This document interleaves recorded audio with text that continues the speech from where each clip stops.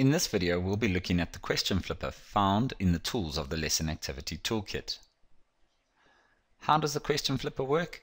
There's a simple question put down, you click on it, and it flips over and reveals the answer. Let's have a look at the examples of the two different types of question flippers. The first one is a square or shape. Find the pairs, you click on it, and then you click and it turns back. It doesn't automatically turn, and it doesn't automatically stay. This is not a pairs activity found in the activities, but rather just a question flipper. So it's been created like a pairs activity. The second one is more complex.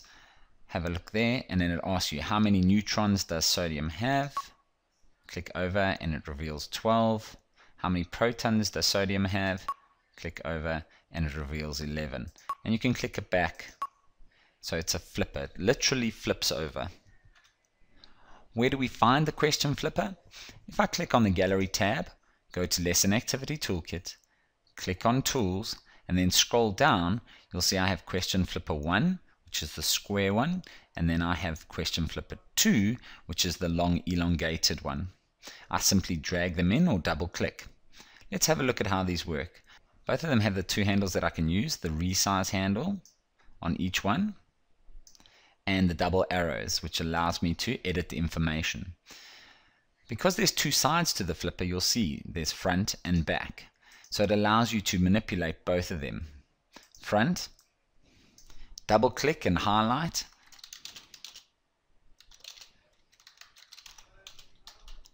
Generally the question size. I can change the font, I can change the size, I can change what color the font is in and what color the background's in. So we can see how it will work.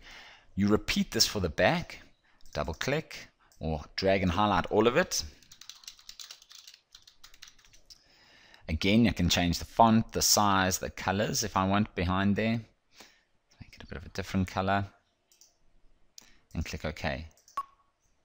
And then this is the question and this is the answer. And you do exactly the same with the long elongated question flipper, or question flipper 2 as they call it.